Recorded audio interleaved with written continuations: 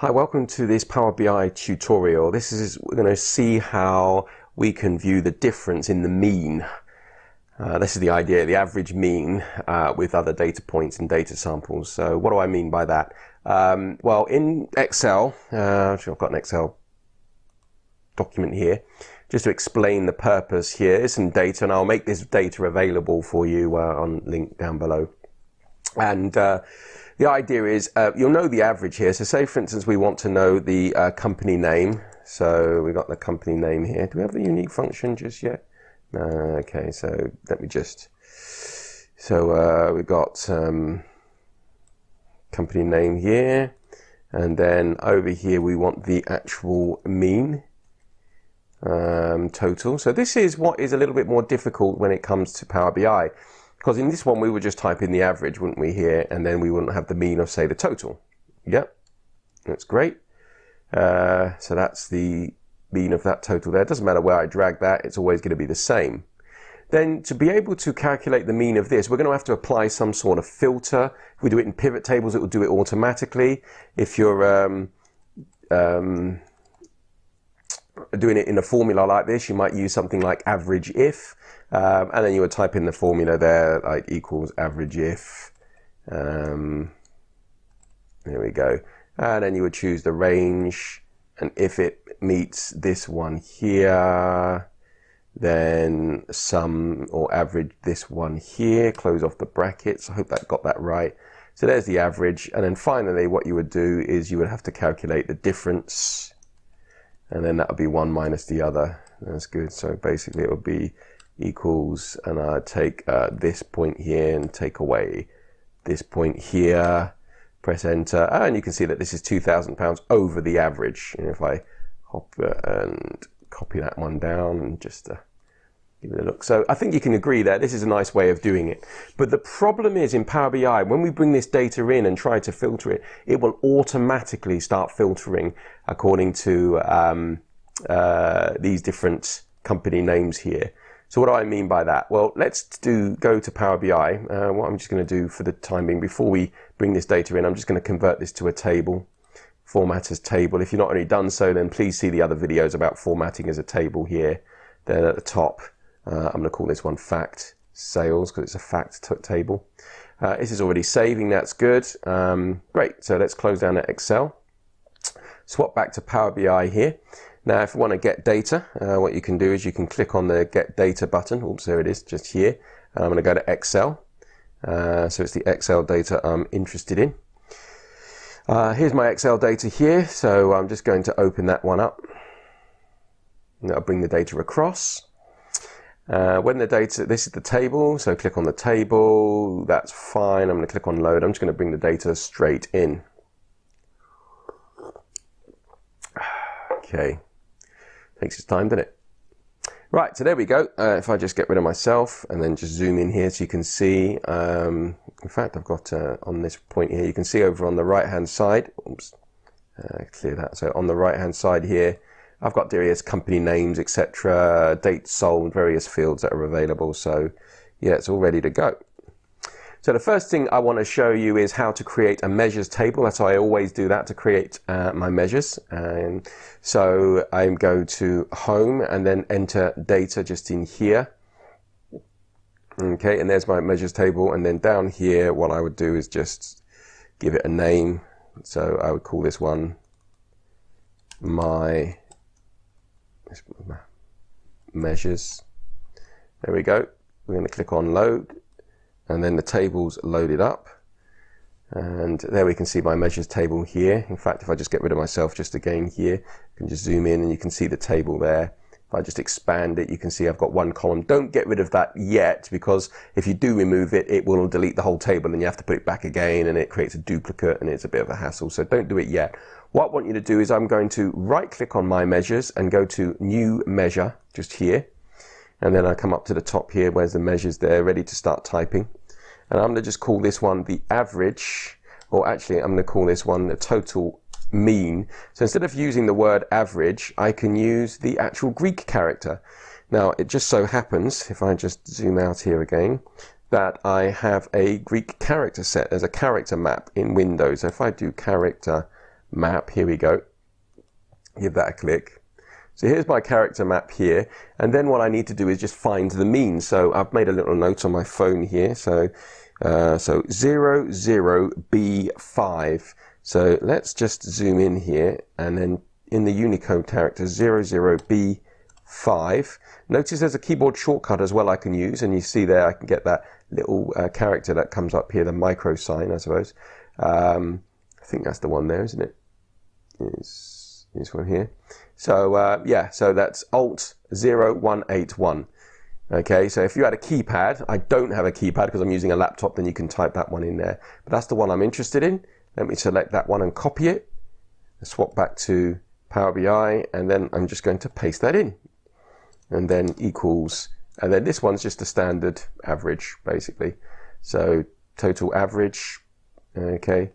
And then I'm just going to look at the fact sales, and it's the total here. Press enter, and it will give me the total average there. So this is just a standard, okay, which means it's automatically going to be filtered. So what I mean is it's a standard, it's automatically going to be filtered. Really to demonstrate this, we're going to just drag a few things to the actual page here. So if I drag, say, company name across, oops, let's just see, make sure I've got company name, there we go. And it goes in, it automatically selects a table. Let me just make this a little wider here, there we go. So now if I drag my new total measure across, my total measure, here we go, let's got that one there we go. Just drag that across here. Then you see it's automatically separating it into the companies. Can you see that one there? So if I just zoom in and show you, so you see the total mean is automatically separated to show the average of Acme, the average of amp guitars, etc., to show the average. But what I want to do is show the difference, or see the difference between this number, the 12,476, and all of these other numbers here. So hopefully make sense there. I want to see the difference that's between these numbers here, these individual numbers here, and this particular number just here. Okie dokie. So let's see if we can solve that problem. Alright, so to be able to do this, we're going to need another measure. So I'm just going to right click on my measures just here. I'm going to go to new measure. And then up here, let's just type what we need for the measure. So this one is going to be the total. Hopefully I've got the little mean sign or the Greek sign there, and yes I have, and I'm going to put all in brackets, and that's the key to this one. So what I'm going to do is here type in the word average, and now I can't just write all like this, which is a bit of a pain, because if I say all, it's looking for a table or column name. So if I said, for instance, let's have a look at fact sales total, and then go back, you see I get an argument, a problem here. It says only accepts a column name of this. I can type in total, I suppose, of all the total. Let's have a look here. But if I go click at the, I still get that same issue here. So I can't use average. But what I can use, if I just delete just up here, and we'll just give that again a go again, shall we? So if I took average X, so the average X, basically this X part of the formula just here, this will iterate, or it will loop through every row within the table start looping through rows in the table that I've got just here.